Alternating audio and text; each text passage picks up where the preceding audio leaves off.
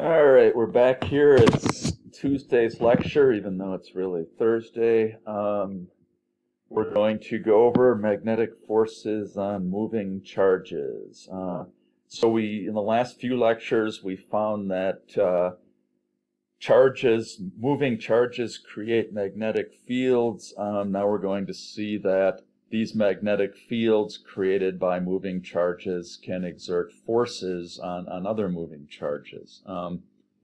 So we're going to review a little bit of the right-hand rules before we start. Then we're going to get into the force on moving charges and wires with some applications to mass spectrometers.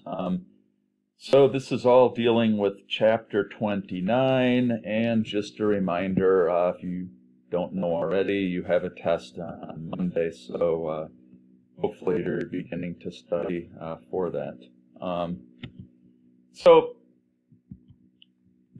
We've been discussing these directions of magnetic forces, and to determine them, we've been using these right-hand rules, okay? And you've probably seen enough of them to be confused right now. There's a couple different ones you can use, and the author sometimes is not so, sometimes tends to give you more than you need to know.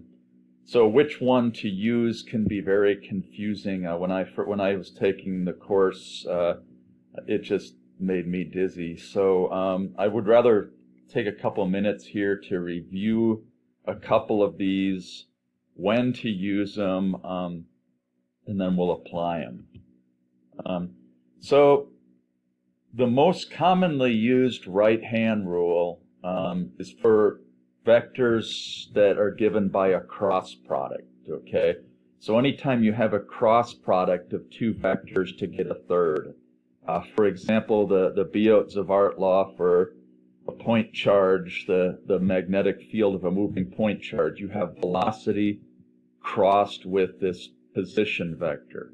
And that gives you a vector which is perpendicular to the magnetic field direction.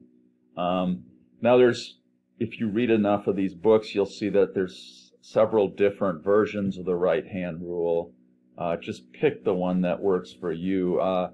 The one that works for me the best is if I point my fingers in the direction of the first vector. Okay, so for example, A. I point my fingers in the direction of A. My right hand. Point your fingers in the direction of A and have your palm pointing toward the second vector, which is B here in the top. Okay?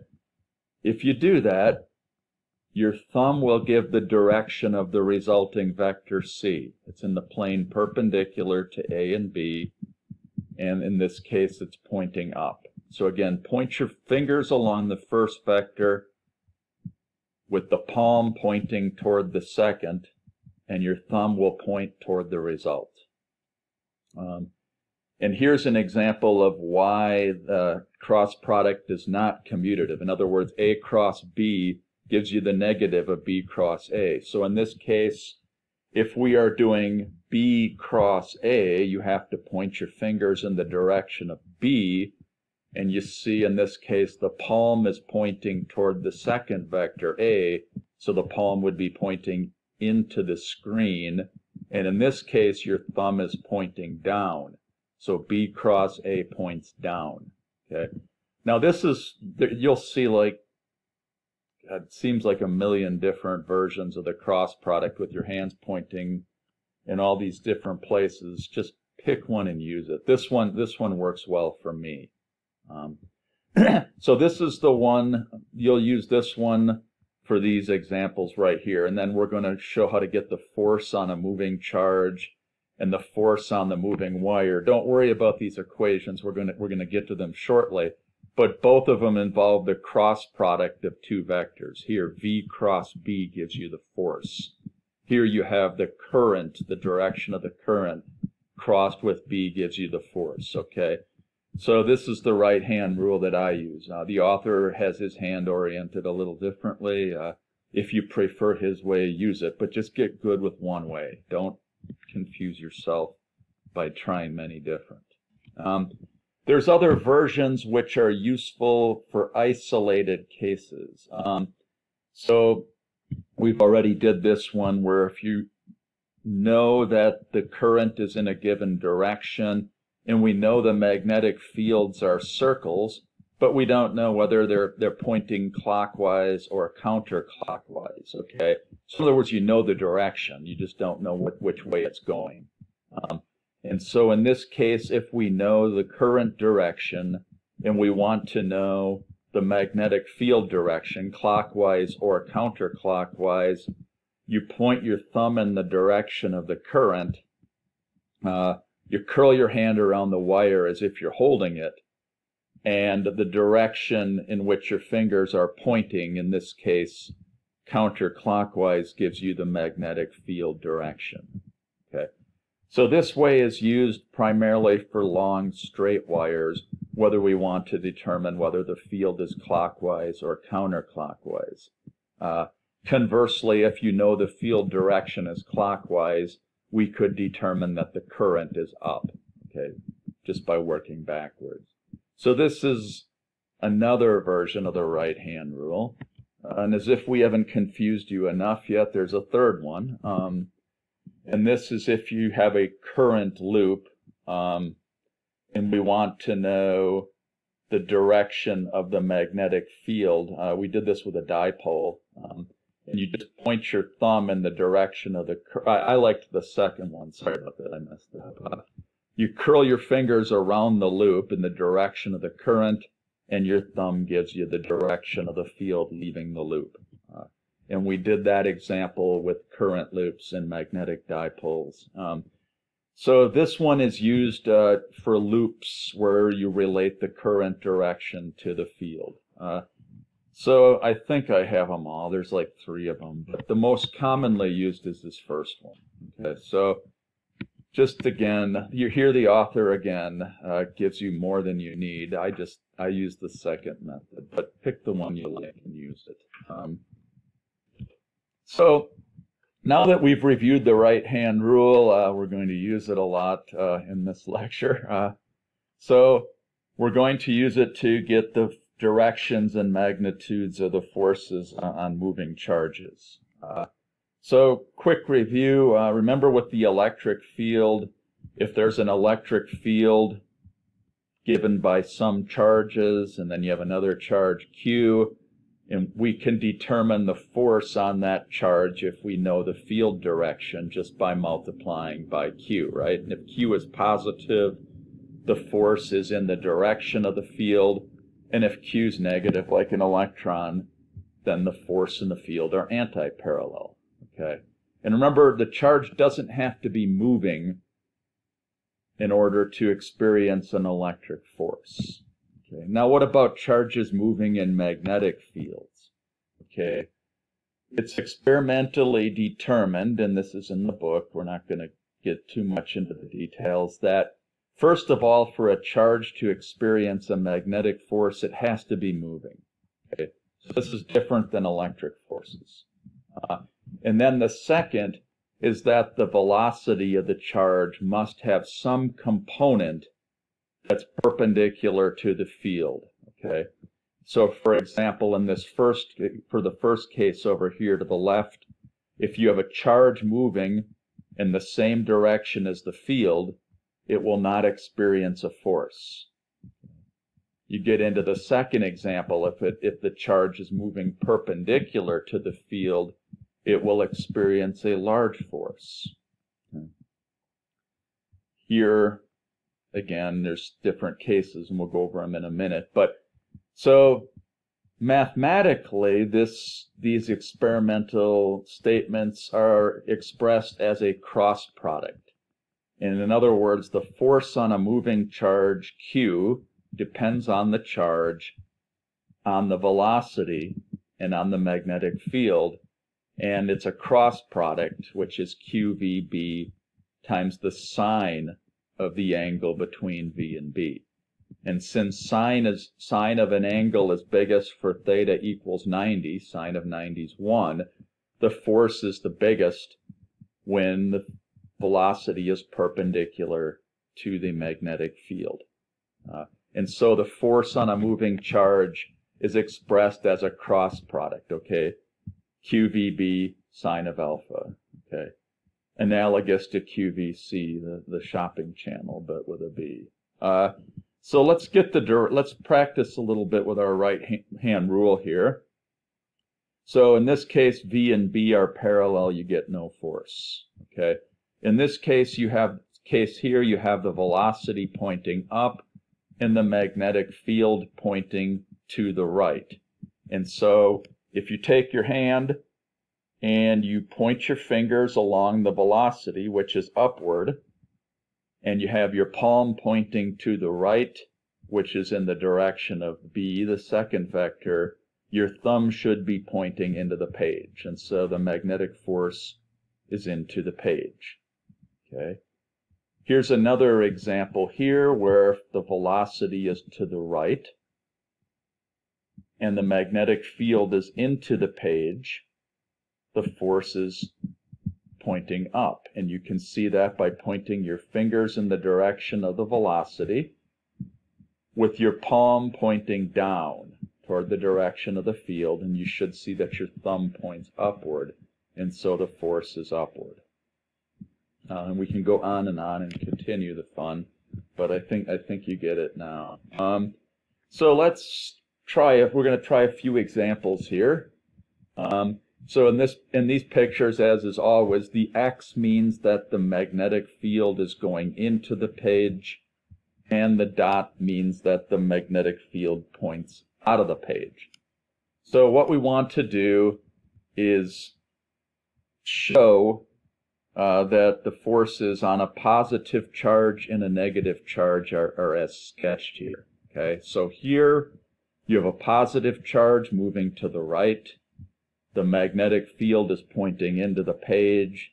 We apply the right-hand rule. You point your fingers in the direction of V, with your palm pointing toward the direction of the magnetic field, which is into the screen, and you see that the force is pointing upward. So a positive charge is going to be bent upward to the upward in the page here, in the screen.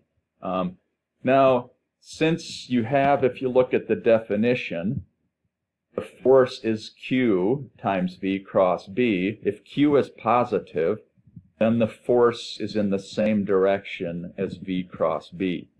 If Q is negative here, so in other words, if we have a negative sign, then that means the force is anti-parallel to V cross B. It's negative. And so in this case, the force would be downward. Now I find it easiest just to get the direction of V cross B, which is the force that would be on a positive charge. And then if Q is negative, you just flip it at the end. Okay, otherwise your hands are going to be like all over the place and you're going to look foolish and you're going to mess it up. So it's easiest just to get the force on the positive charge and then flip the sign of the force if it's negative. Okay. And so here's the summary for the force of a moving charge Q in a magnetic field. Okay, so the magnitude is equal to the magnitude of Q times the speed, the magnitude of V, times the magnitude of B, times the sine of alpha. And so this gives the magnitude of the force. And these are all positive values when we're getting the negative. Okay, that magnitude.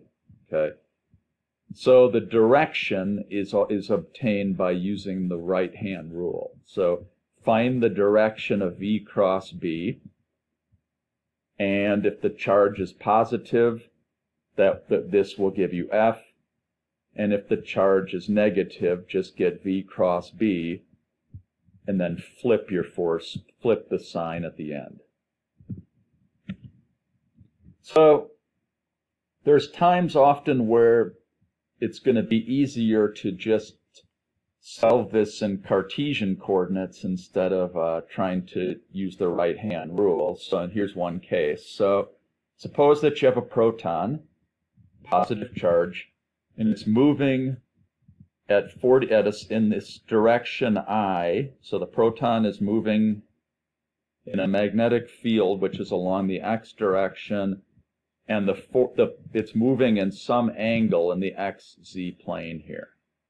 Okay, and we want to find out what the direction, or what the, sorry, I'm blanking here, what the force, magnitude, and direction are. Okay, now we could do this if we just use the magnitude of the speed, the magnitude of the field, which we know, and we know they're at an angle 45 degrees, and so we could just calculate it using QVB times the sine of the angle. And we could use the right-hand rule, right, by just taking V, pointing your fingers in V, and we could point with the palm pointing in the direction of B, and you would see that it points in the plus y direction. Okay, but we're going to, as practice, express it in Cartesian coordinates, so you know how to do it this way as well.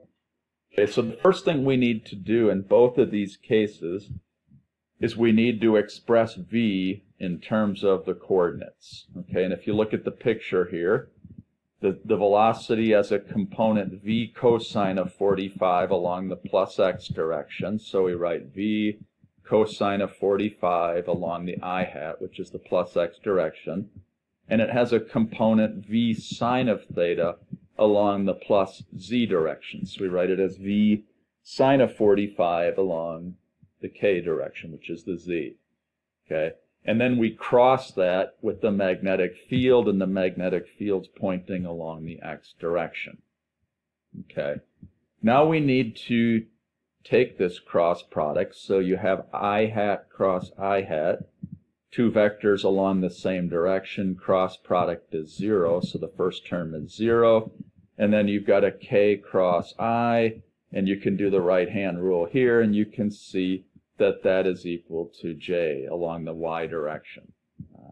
And so in this case, we get that the field, the force, is q times v times b, and we plug in our numbers, and it's in the j direction, the y direction, which is denoted by j hat, and it's 5.7 times 10 to the negative 13 newtons. Now in part B, this is a little bit easier. The velocity only has one component. We're going to apply the same formula to get the field here.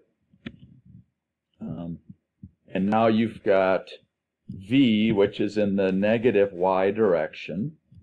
So we write it as Q times V negative j cross B in the I direction.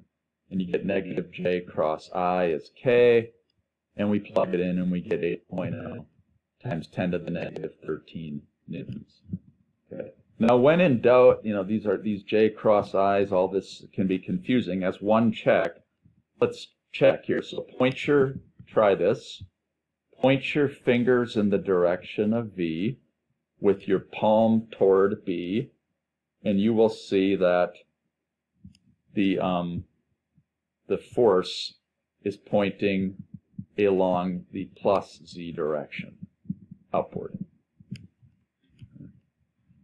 So get a little bit of right-hand rule practice. Now let's go into the motion. We're going to get into one specific example, which is centripetal motion caused by a magnetic field exerted on a charged particle. So if you recall, the electric field is either the force in an particle moving along an electric field will either accelerate or decelerate the particle, right? So in other words, electric forces can change the kinetic energy. They can change the speed of the particles, and they can do work on it, okay? Now, the magnetic force, if you look here back at our equation, the magnetic force is always perpendicular to the velocity, right? Because it's perpendicular to V and perpendicular to V. And if the force is perpendicular to the velocity, the velocity has no component along the direction of the force, and the force cannot do work on the particles moving. It cannot change their speed. Okay, it can change their direction, but it can't change the speed of the particle. And that's similar. If you remember the tension force back in 1150, remember centripetal forces can bend the particle's motion in a circle, but they can't change its speed. And so that's the same thing. If you place a charged particle in a magnetic field, you will get a centripetal force. The force is always perpendicular to the velocity, and that will result in the particle moving in a circular orbit. So magnetic fields can only change directions of the charges. They can't change the speed. And we're going to get into a special case of that right now. So if the velocity and the magnetic field direction are perpendicular, then the angle between them is 90 degrees, and the force is just QVB times sine of 90. Okay? So that's the magnitude of the force. Okay. So let's look here. If we stick the particle in a magnetic field here, and the force is perpendicular to the velocity and the magnetic field are perpendicular. So 90 degrees is the angle between V and B, and the force is equal to QVB. Okay.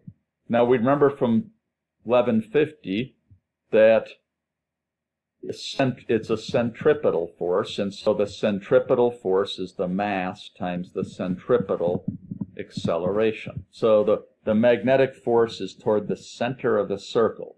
It's a centripetal force. Its magnitude is QVB, and that's equal to the mass times the centripetal acceleration. And we can solve that for the radius, and you can determine that the radius that this charged particle will move in depends on the speed, V, depends on the magnetic field, B, and it also depends on the ratio of the charge to mass. And you say, okay, well, why are we doing this? Okay, this has a lot of examples in science, and one of them is in a mass spectrometer, which is used to measure the masses of different components, because then it can tell you the chemical composition. So this is what's called a mass spectrometer.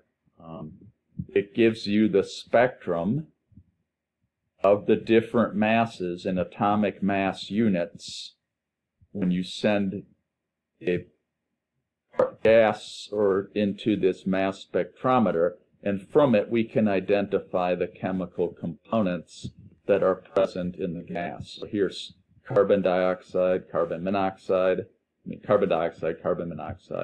water vapor, hydrogen, fluorine. We can get it from what's called the mass spectrum. Okay, and this relies on our equation here that if you send charged particles into a magnetic field, the magnetic force is a centripetal force, and it will bend them into circular motion. And the radius depends on the mass of the particle. So let's look at that here. So here's how it works. You have a source of ions, and what you have is you basically, in other words, you basically vaporize your substance, and then you apply a strong electric field which will ionize the substance. And so you get particles that have a charge of 1. In other words, you rip an electron off of each of these atoms, and you've got particles, ions, with charge 1. Okay? And so these positive charges are accelerated by a large potential difference. Here's the negative plate going upward, and they're going to be accelerated to really high speeds. Okay?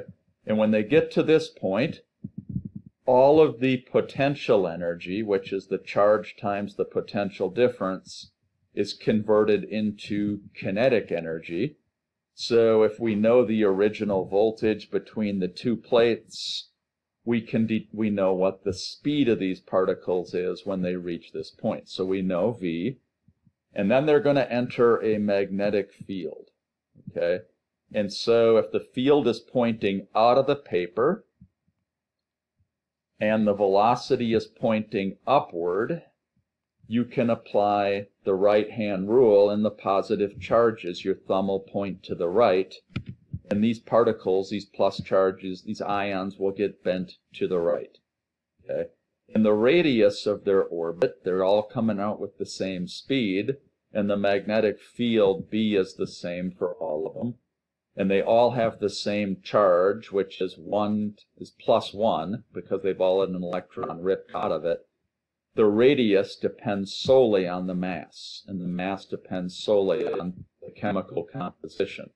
And so the different masses, the different types of gases, each with a different atomic mass, will get bent into different radii.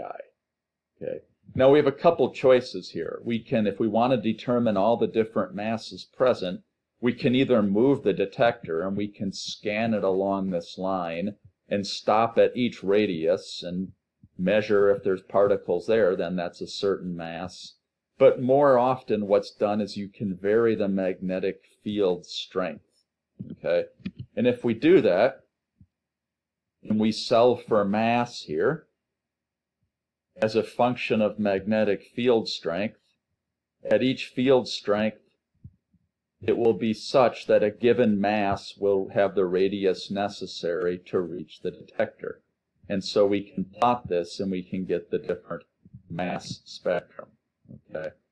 Now, more commonly what happens is you can solve this by plugging in for velocity. We can relate the velocity to the voltage by conservation of energy, and you plug that in, and that the mass is related to the voltage, which we can measure, and to the magnetic field strength, which we measure, and therefore we can determine the mass. And here's some spectrum. Here's the mass of the different isotopes of krypton. So we ionize the krypton, we put it in a mass spectrometer, we keep adjusting the magnetic field, and then you get at certain radii, which correspond to certain masses, you get large signals. In other words, there's a lot of particles that have that mass. And you get a plot, basically, and it's telling you the isotopes of krypton. So this is an example of using the motion of particles in uniform magnetic fields to determine the mass spectrum of the gas substance, and then that tells you the chemical compositions. And this is what's called a mass spectrometer. You chemists may have heard of this. So if we know the forces on moving charges, and we know that moving charges give rise to a current, we can write this formula in terms of the current. Suppose we know the current in a wire is given by I. Okay, and we can do that by writing, if the wire has a length L, the velocity is, the speed is equal to length over time. This is the time it takes to go a length L. So we can write V is L over T, and then we can move the T so it's underneath the Q, and Q over T is the current, and we get a different form of this equation for the moving charge in terms of a current. So in other words, if we know the current in the wire and we know the length of the wire, we get a different form of this, which tells us the force on a current carrying wire. Okay. And ILB sine theta is just IL cross B. Okay, so this is the force exerted by a magnetic field on a wire. Okay, and it has the same right-hand rule. Okay, you take your hands, you put your fingers along the direction of the current with your palm pointing toward the magnetic field, and the force is the direction of your thumb. And in this case, it would be upward. So let's do a few examples and then a demo here. So you have the same current in each of these wires, case A, case B, case C, case D. And the only thing that's different is the direction of the current. Okay? And the question is, for which one of these cases will you get the largest magnetic force, and for which one do you get the smallest? Okay, well, we know that you have the largest force when the current and the magnetic field are perpendicular to one another, right? Because sine of 90 degrees is 1. So which cases are they perpendicular? Well, case D they are. Tape the currents into the screen.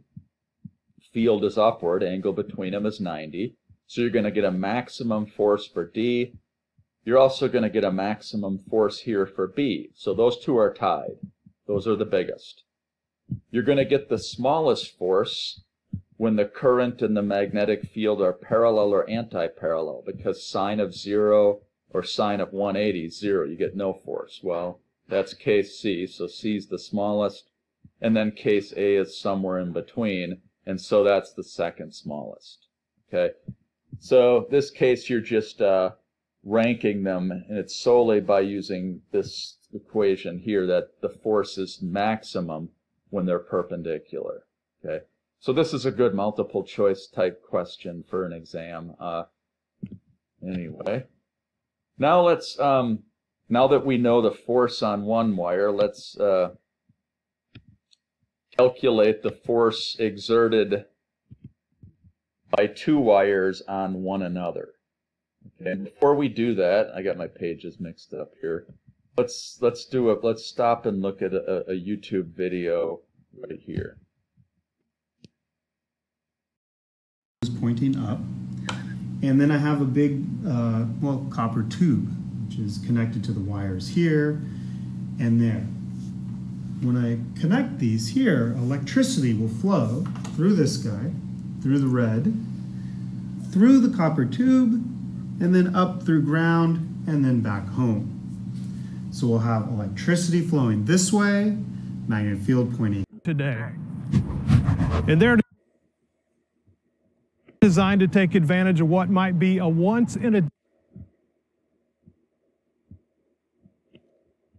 Okay, so you should be able to go back in that video, and you should be able to, if you know the direction of the current, and you know where the north poles and the south pole of the magnet are, then you can get the direction of the magnetic field.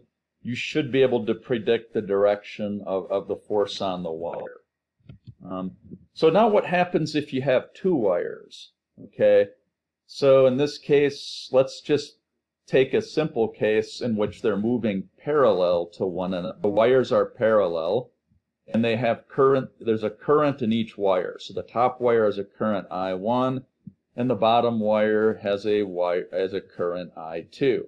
Okay, and the claim is that they will exert an attractive force one on one another if the currents are in the same direction, and that they will exert a repulsive force on one another if the currents are in opposite direction. So let's see here.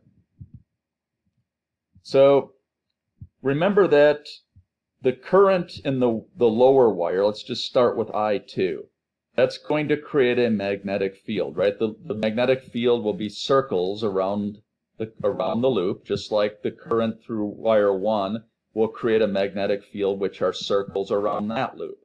And we want to know whether that we know that the magnitude is equal to mu naught times the current over 2 pi times the separation. Okay, so in other words, current I2 in the lower wire will create a field B2, which is mu naught times I2 over 2 pi d. That creates a magnetic field at the location of wire 1. And if you take the right-hand rule for currents, and I put it over here again, so take your thumb, point it along the direction of I2, and curl your right hand. Okay, and the direction in which you curl gives the direction of the magnetic field. Okay, so if you do that, you will see that at wire 1, your fingers are coming out of the screen. Okay, the field due to current 2 is coming out of the screen at wire 1, and so B2 points out of the page. Okay, and you can do the same thing if you take current 1, that's going to the right, and you do the right-hand rule there, and you'll see that if you curl your hand in the direction of the current, you'll see that your hand is going back into the screen at the location of charge 2, okay? And so that field points into the screen.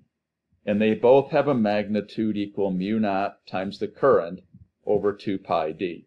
So what we want to do now is we want to calculate that. That gives rise to a force on each of the wires. So we're going to calculate the force on wire 1, which is due to wire 2, and then get the magnitude and the direction. And by Newton's third law, that tells us that the force on 2 due to 1 is the same magnitude, but just the opposite sign. So we'll just calculate the force on 1 right now.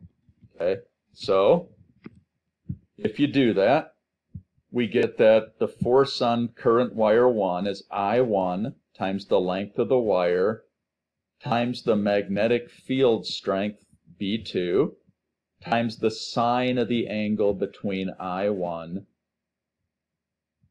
and B2. And they're 90 degrees because I1 is pointing to the right and the magnetic field's coming out of the screen. So theta is 90, sine of 91. So this is the magnitude, okay?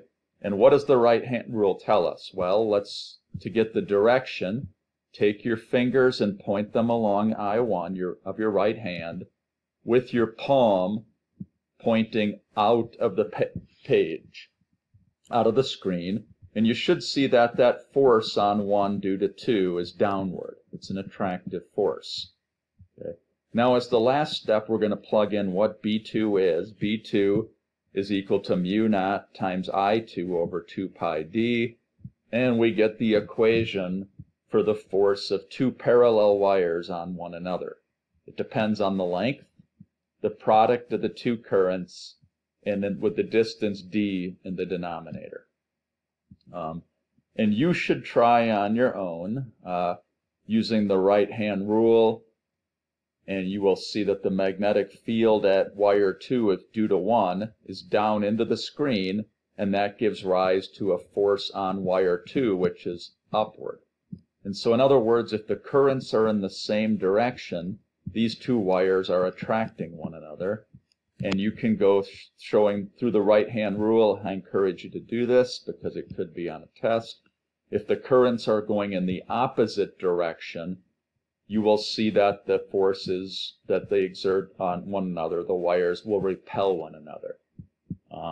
So it ends up with a pretty simple result that currents moving in the same direction will attract one another, the wires, and if the currents are moving in opposite directions, the wires will repel, and the magnitude of the force in both cases depends on the product of the currents, the length of the wire, and on the distance d. Okay, so this is the force exerted by two wires. So let's end with an example. Suppose we have three wires here, and they're all parallel, okay, and they're all separated by 2 centimeters. Okay, and they're carrying currents in different directions. So 1 and 3 are carrying currents to the right, 2 is carrying a current to the left. Okay, and so let's use the fact that if the currents, we know the magnitudes of the forces. So for any pair of wires, the force depends on the product of the currents and the distance between them. So we're going to apply this formula for each pair. And we know the magnitudes, and we know the set of the currents, and we know the separation.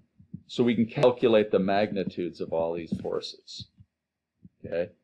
We know also by the directions that 1 and 2 will be repelled by one another because their currents are in the opposite direction.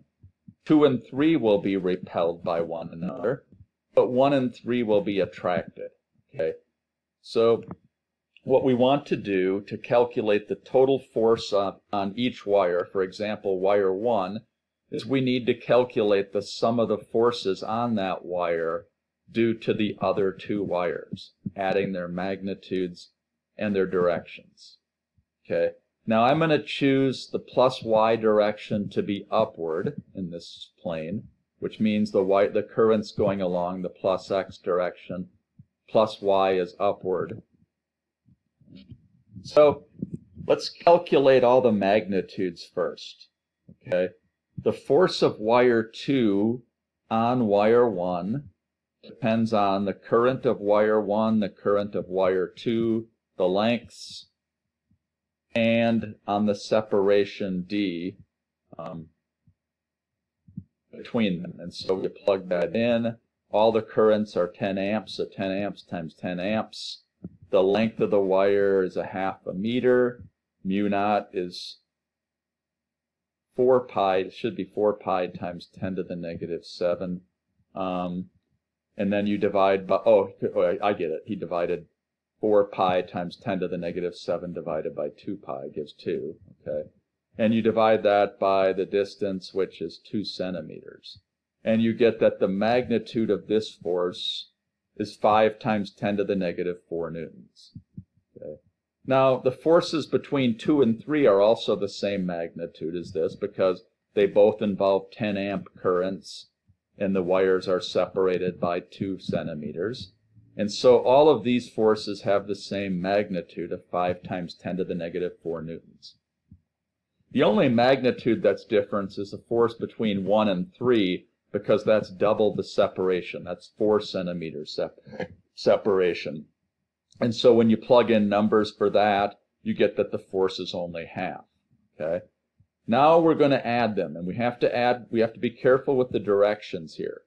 So let's calculate the total force on wire 1 is the force on 1 due to 2, so the force of 2 on 1, plus the force of 3 on 1. Okay. Now, the force of wire 2 on 1 is in the plus J direction. It's an attractive force, so it's pointing upward. Okay. And the force of wire 3 on 1 is downward. Downward is attractive, upward is repulsive. I'm sorry. So the force of 2 on 1 is pointing upward. In other words, 1 is being repelled by 2, and the force of 3 on 1 is pointing downward, which means 1 is being attracted to 3. And you add these up, and you get that the force exerted on wire 1 is 2.5 times 10 to the negative 4 newtons, and it's upward. It's a net repulsive force because the repulsive force due to wire 2 is greater than the attractive force due to wire 3. And you can do these for both of them. So now we do on wire 2. Okay. Wire 2 is going to experience a repulsive force due to 1 because they're in the opposite directions. So that will be downward. Wire 2 will experience a repulsive force due to 3 because they're in opposite directions, the currents. Repulsive means upward. Forces are the same magnitude, and they cancel, and so wire 2 experiences no force. And you can do the same thing. Wire 3 experiences forces due to 1 and 2, and you get a net repulsive force, which is downward. So you should be able to apply this equation for the force due to 2 parallel wires, and you should be able to get your signs right by knowing that if the wires are in the same direction if the currents are in the same direction, the force is attractive, and if it's in the opposite, it's repulsive. Okay. So I did another worked example here, which we can do in office hours, but if you want, otherwise go through it. We're going to finish the chapter tomorrow, and the only thing we have left to do is forces and torques on current loops, and that has applications to motors. So here's your learning objectives. You should be able to apply the right-hand rules to relate the directions of moving charges and currents and the fields and the forces. You should be able to calculate the force exerted, magnitude, and direction of charges moving in magnetic fields. You should be able to apply the centripetal force formula for a charged particle going in circular motion in a magnetic field to relate the radius to the charge and the mass. And you should be able to calculate forces on current carrying wires, 1 and 2 wires, and 3 on this case. So should be able to do that for the exam on Monday, and we will finish chapter 29 tomorrow. This is a long chapter, so go home, get some rest, and we'll see you tomorrow.